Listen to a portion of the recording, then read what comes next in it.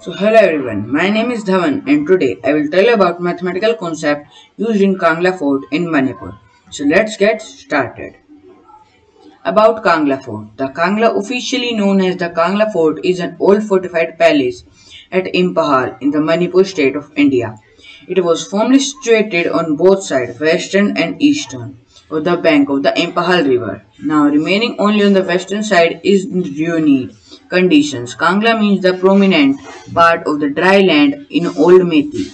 It was the traditional seat of the past Meitei rulers of Manipur.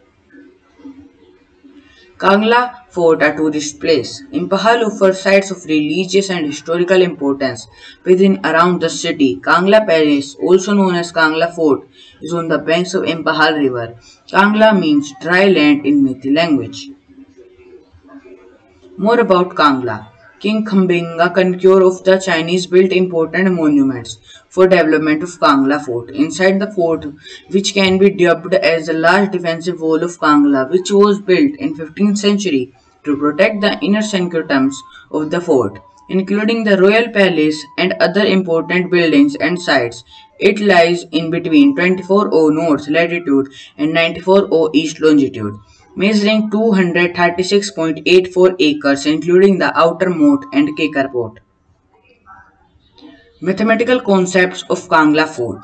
The Kangla Fort in India is a delight for tourists. Mathematical concept used in Kangla Fort and Kangla Palace is a line of symmetry. One vertical line in between of the both structures is the mathematical concept used in Kangla Fort and Palace.